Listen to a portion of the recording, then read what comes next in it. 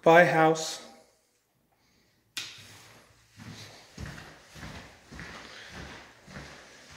Goodbye, Walla Walla. You've been good to us. It's time to move on.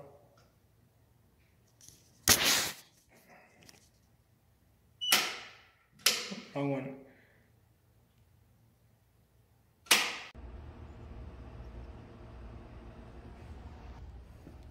As you can see, that says knives. And you are now standing in my knife shop in Mountain View, Arkansas, here at the Ozark Folk Center. I'm a full-time bladesmith.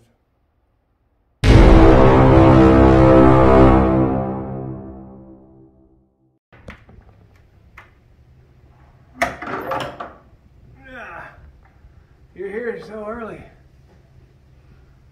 Let me put some pants on. Alright, I got some pants on. Hold on, I'm indecent.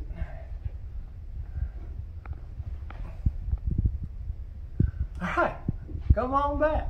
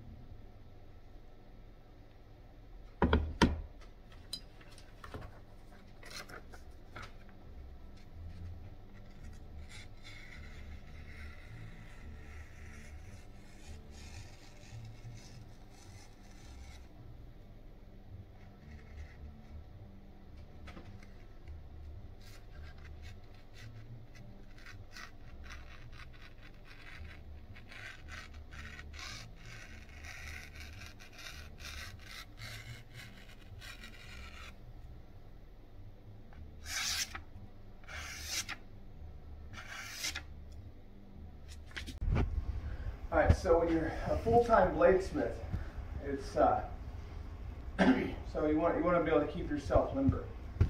So before you start swinging your hammer, forging knives, you don't want to cramp up and ruin your shoulders and your elbows. So you want to do some stretches. Maybe do a few yogi poses. Kind of get your leaning, your gesturing uphill lean, stretch out. Do one of these numbers, pointing the guy down the street, that guy over there. And one of the more important ones, this one's called the paralyzed dog. It's a stretch. Make sure you're good and limber. Good. Good. Paralyzed dog is important. That'll keep everything all loose so you can be a great bladesmith.